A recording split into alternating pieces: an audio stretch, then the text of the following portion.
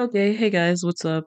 So before we get started with this video, I'd like to give a few disclaimers. Number one, I'm not an artist or animator by profession or schooling. I did not go to school for art or animation. My field is not in art. I have only been doing animation as a hobby on YouTube for 12 years. So that's the first disclaimer. Secondly, I will not be discussing the animator situation in the animation industry going on right now. For those that don't know, a lot of animators are being let go in the industry. They're being fired. There's a lot of layoffs going on, something to do with them overhiring them during the streaming golden era or something like that. Also, the economy's in kind of recession. We're kind of in a downturn right now, so that's probably also has something to do with it. So, what this video will talk about is my personal opinions of why YouTube animators quit, given my own experience animating on YouTube for over a decade. Lastly, this is not going to be a positive video if that already, wasn't obvious by the title. This is a video on why people just pretty much give up on their YouTube animation journey. So, yeah. So what inspired this video? I was going through my subscriptions, and I noticed I had like hundreds and hundreds of them that I didn't even watch. So I was going through them, kind of trying to figure out which ones I could unsubscribe from to get rid of some of the things in my feed that I wasn't interested in. And of course, a lot of the people I'm subscribed to are other animators. So I was clicking on these animators' profiles, and what I started to notice was a lot of these people, their last upload on YouTube was like 10, 11, 13, 14 years ago, right? Like a lot of these people I subscribed to a long time ago had virtually quit YouTube. And, I started to wonder why that was. So I kind of thought about my experience being an animator on YouTube and why I kind of soft quit animation. And I decided that it was kind of such a frustrating experience for me that I wanted to make a video about it. Number one reason I have up here, low viewership. So when you're an animator, you're spending hours and hours in a day working on frame by frame scenes. You're trying to make stuff look a certain way. You're trying to make it look nice and pretty and all that other stuff. What I found out about YouTube, and I found this out kind of late. You either have to make high quality content or you have to make something popular. Those are really the only two ways you can get high views on YouTube. And for a good chunk of my YouTube career, I didn't really understand how vital these two things were. And I didn't really want to make popular stuff. My perception of YouTube at the time was that you could just make original content, and as long as it's unique and it has kind of a story to it, you would be able to get a lot of followers and views because, that's kind of what it seemed like. And I remember a long time ago, I decided to make a Foxy animation video, Foxy from FNAF, just to kind of see how many views it would get compared to all my other stuff. And I remember within like a month or two, that very simple, kind of crappy Foxy quote unquote animation video became, I think, number one or number two on my entire channel. It was very, very well received.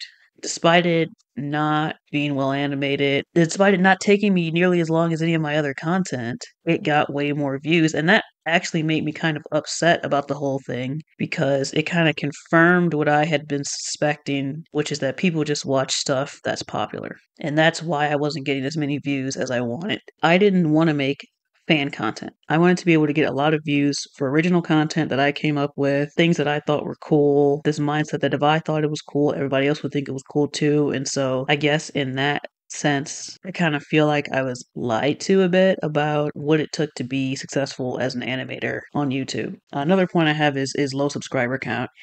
A lot of people become animators on YouTube because they see that they have an example of someone that's already on YouTube that already has a huge subscriber base, lots of supporters.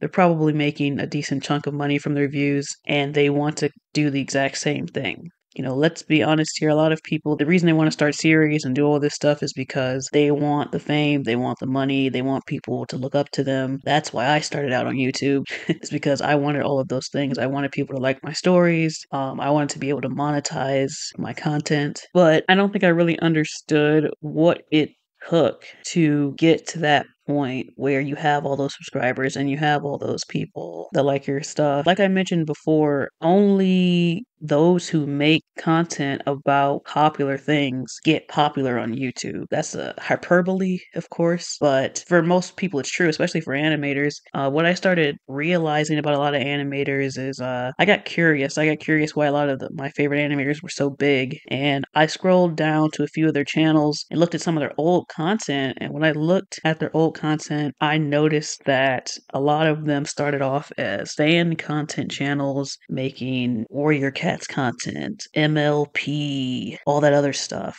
They started off as fan channels, and that's where they got a lot of their initial subscriber base from. And then they transitioned over into semi original content, really just AU type stuff like alternate universe.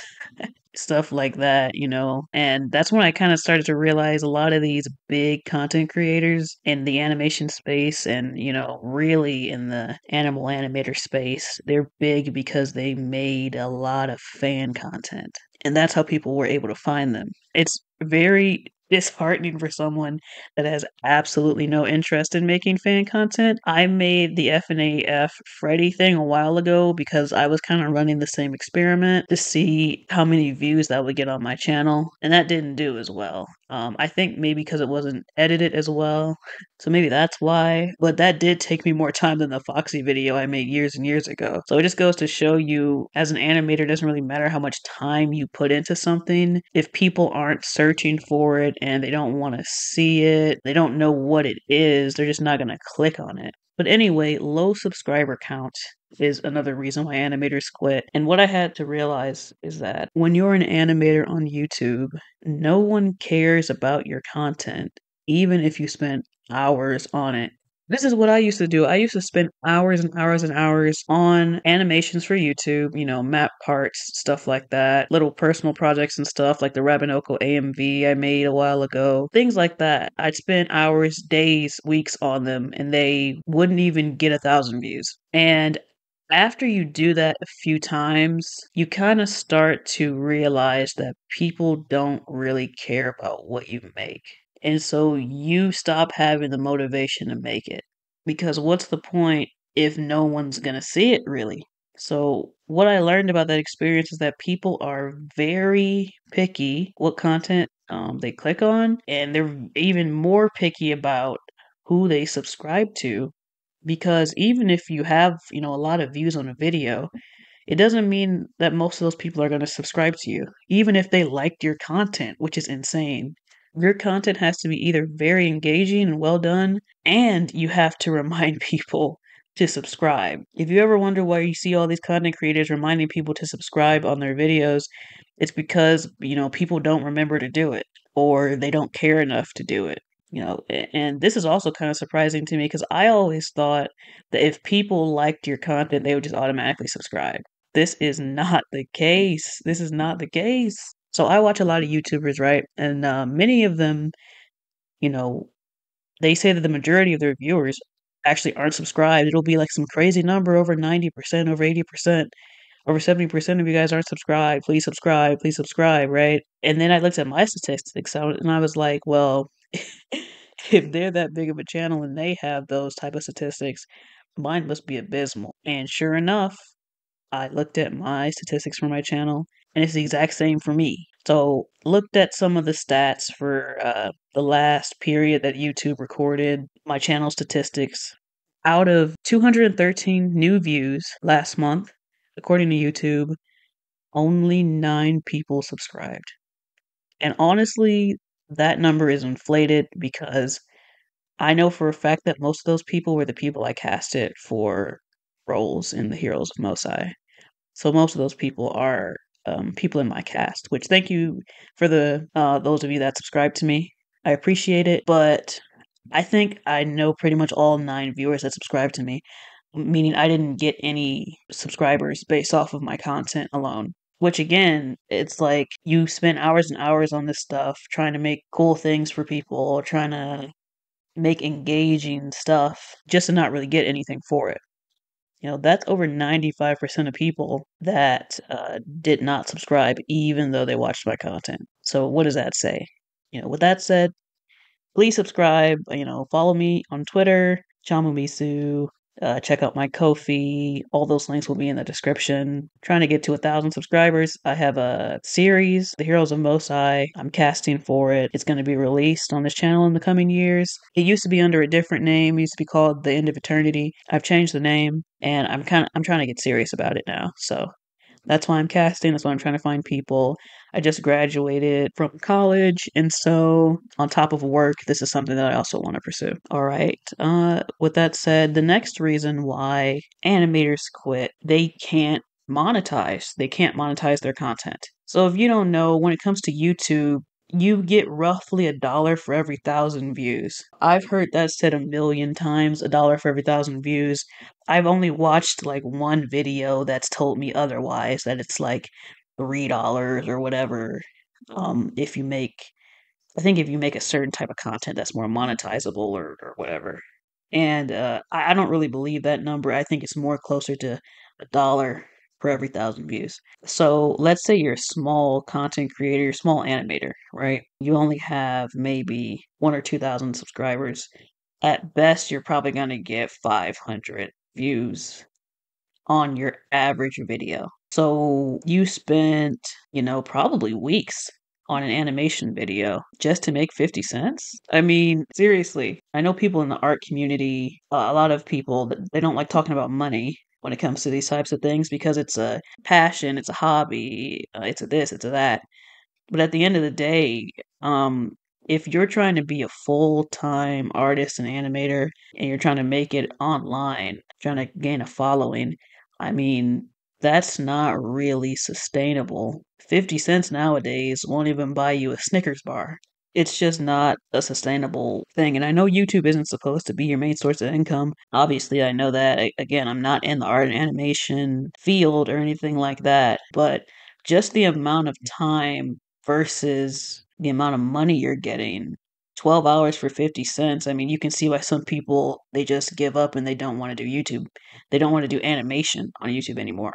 And especially if you're like me and you've been trying for years to, increase your subscribers, make engaging content, make cool stuff, and it's just nothing you're doing is working, you kind of figure out like it's not worth the effort. It's just not worth the effort, if people aren't going to care about it. Another point I have on here, why animators quit, is it's frustrating. Animation is irritating. It is extremely irritating, especially if you don't have good quality technology. For the longest time, I was animating with a computer that had a dual core processor. For those that don't know, that's like two cores in your processor. Your processor is what basically is responsible for the speed of things on your computer. It was an old computer. I'd had it since 2015. And the video software I was using at the time, if I would try to play videos at the best resolution or even at good resolution sometimes and to play them back while I was editing, it would lag. And if I ever tried to import like a GIF into my videos, which I often did because, it was easier to import a green screen to GIF and then take off the green screen, then have to import every single frame. It just wouldn't play the GIF. And so I kind of had to guesstimate how a scene would look because the software that I had at the time, I mean, the computer I had at the time wasn't good enough for me to properly see my video. Right? I have a new computer now and it's a lot faster. It's a lot easier to make stuff. And it's really opened my eyes kind of to the fact that when you're a animation creator on YouTube, right? You're an animator on YouTube, the type of tech you have really, really matters. Right. And a lot of these people that are artists, they don't have money. They're starting out, basically broke and they're trying to do art as kind of like it's like a dream thing, like a passion type of thing. Right. And so these are not the type of people that can just go out and buy $1,000 computer, $300 mic, whatever you might need to create good content. And also, right, just animating in general is frustrating. It's tedious because you have to do everything frame by frame. And if you're like me and you never studied the principles of animation because you didn't know about them at all, right? You didn't know that animating required study for you to be good at it. I know it sounds dumb, but that's genuinely what I thought. I didn't know that you needed to study. I thought as long as you just kept doing it and practicing, you would just get better over time. So if you're like me and you didn't know that these principles existed, it can be extremely frustrating trying to make a scene look a certain way, and you get to the end of the animation you're doing and it just looks completely jank. And then you either have to start over again or you just got to release something that's jank. And, it sucks because you spent all this time on it and now you either have to spend more time on it, like double the time to fix it, or you just got to release something that you know is low quality. It's probably not going to get a lot of views. And the last thing I have here for why animators quit is life issues. One of my favorite animators back when I was starting out, Judge Pikachu. Her series Alcatraz was one of my favorite animal series on YouTube. I'm telling you, it was interesting, it was scary, it was unique. And I went to check up on her channel again because I was, finding people to unsubscribe from, and I just came across her channel and I looked in her community section and I saw that she had kind of quit YouTube because of things that were happening in her life. And that's one side of the coin. Something bad happens in your life, so you have to quit YouTube. But she had a lot of loving fans and supporters and things like that. And I guess that's one side of the coin, right? Obviously, if there are bad things going on with you, you have to quit. But there's also, I think there's another side of it where there was another creator that I found. And if I can find the screenshot that I took of her community post, I'll put it up on the screen. But she had basically made a post saying that, kind of affirming the things I'm talking about in this video, saying that she didn't want to spend hours of her life trying to figure out how to make engaging content, trying to figure out how to get more views, more subscribers, keeping up with trends, yada, yada, yada. Everything that goes along with trying to be a YouTuber, right? She wanted to spend her life doing more things and probably with, more people and not the internet. And I looked at that and I said, oh my God, this is exactly what I'm talking about, because her saying that just kind of further proves that spending hours and hours on content and animation for YouTube is just not really worth it. I don't think personally, right? This is my personal opinion. I can't remember how many subscribers this person has, but I don't think it was over 200,000. I personally don't believe that this person had over 200,000 subscribers and they were getting over like 200,000 views on each video, that they would have quit. Because if you're getting that many views on each video at $1 per 1,000 views, you're making like 200 views a video, which when you split the time up between that and what you animate is still low, but you can make like really quick, cute little animation videos to keep people entertained. People don't really need that complex of animation to watch a video. They just need it to be entertaining. But I don't think if she was making a ton of money from YouTube, she would have quit. I could be completely wrong, but I think what she realized is that she was spending a lot of her life on social media and YouTube, and she wasn't really getting a lot out of it. And that was the problem, right? And she probably got to a point where she's like, I'm sacrificing my life and my time for what? I'm not even getting rich. Because if you were getting rich off of YouTube, then YouTube would become an avenue for you to fund all the things you want to do in your life and for you to spend more time with your family instead of like something that sucks all of your time away. Because then you'd have more money to go and do more things in life. So, that's just kind of my theory on the situation. That's the other side of this and why being an animator on YouTube is frustrating. That's how life issues can get in the way of being an animator on YouTube and why some people quit. Again, it comes back to that theme of it not really being worth it. So, with all that said, I just wanted to say that there's a reason why I soft quit animating on YouTube, because it took too much time. I wasn't getting enough views. I wasn't really getting more subscribers. I had kind of hit a wall in my subscriber amount. I wasn't getting more people. And so I just kind of decided to stop animating so much. It was extremely frustrating with the equipment I had. Yeah, I just didn't want to do it anymore. It was too much work. It was a whole lot of work for a whole lot of nothing. So, If you don't see as many animations from me anymore, that is why. Recently, my viewership has been going up on YouTube. That's because I've been posting very consistently. Recently, a lot of it's been casting calls. And then I think a few months ago or so, I posted something with Comaine and then another thing with Akai a while back. But again, despite my viewership going up, my subscribers aren't really going up. Those 9 subscribers, like I said again, I know who all 9 of them are. They did not subscribe to me because of my videos. They did not. So I hope this was a good video for you guys to kind of explain why Animators Quit, why I've kind of given up on it. It's just too much. And something I realize is that I'm not willing to do all of that work just to not really get that many subscribers or views, In my opinion, if I'm getting under 1,000 views for a video, it wasn't worth it. It wasn't worth it. And no subscribers, it's just not worth it. So I hope this gave you some insight into why animators quit. Thank you guys for watching. See you guys in the next video. Sayonara, guys.